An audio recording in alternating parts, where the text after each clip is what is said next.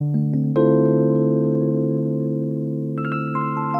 the first one is not unique to Firestorm. It's one that we ask almost on every episode, but is related to Firestorm more perhaps than other guests in the past, which is, how can I get a cappuccino in your imagined political utopia?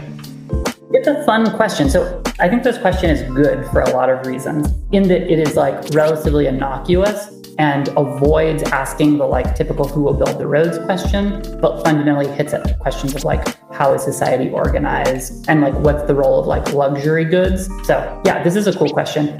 I have to admit though that when I first heard the question, my immediate response was like, LOL, be ready to attend infinite meetings about who didn't properly clean the community espresso machine wand in my future utopia. But that's a joke. And in fact, I don't want to go to those meetings any more than you do. So having settled into this question a little more, I think like the first thing that I would say is that I just categorically reject the idea of one utopia. So, I like that this is framed as your imagined utopia, and certainly in the future that I want to live in, there's more than one utopia, sort of a world of many worlds, to like quote the Zapatistas.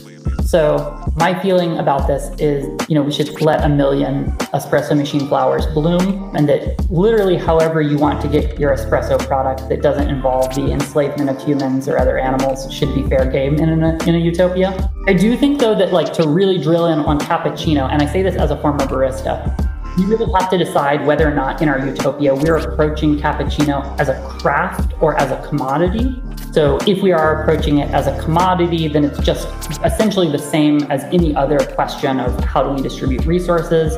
Like if this is just about making an adequate cappuccino, then perhaps we're looking at a future in which it is automated. Perhaps if it's something that's still being made by hand, we're looking at a network of producer cooperatives, things like this. I know for sure that in no utopian future that I can envision would people be working for tips for cranky customers who get to determine whether or not you can afford to pay your rent at the end of the month. And on the flip side, I think like the idea of cappuccino as craft is very compelling, right? Which puts us more in the territory of who will play violin in the utopia, right? And I think then it becomes like, well, I would like to imagine a utopia in which we all have an enormous amount of leisure time and it is possible to develop skills and artistry according to our passions. And I think for some people, making really incredible coffee drinks and sharing them with friends might fall pretty squarely into that same space as, become an excellent painter or like some other craft-based skill. So those are my initial thoughts on the cappuccino question. But for the love of the bean, we move forward.